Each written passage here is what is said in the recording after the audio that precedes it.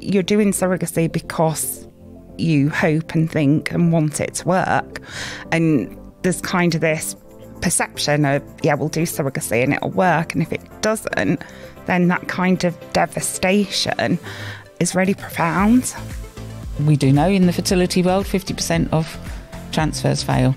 And that's the key. And we don't want to start off with that, but we do need to be fair to let them understand that it can fail. And they will come with this massive hope.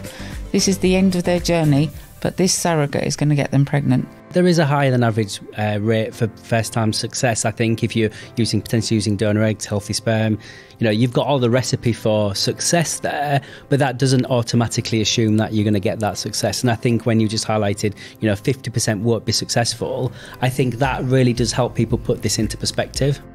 Going through the surrogacy process is a really complex thing.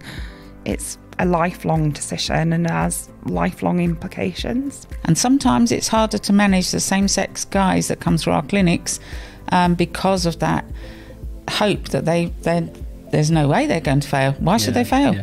This season's sponsor is the wonderful team at Herts and Essex Fertility Centre. And we love the team at Herts and Essex Fertility Centre. We do. They take immense pride in providing medical services of the highest calibre, tailored to suit the individual needs of each patient. In a friendly, supportive, inclusive and caring environment, Herts and Essex Fertility Centre is a leading surrogacy clinic and was awarded Surrogacy Fertility Clinic of the Year in 2008 and 2022.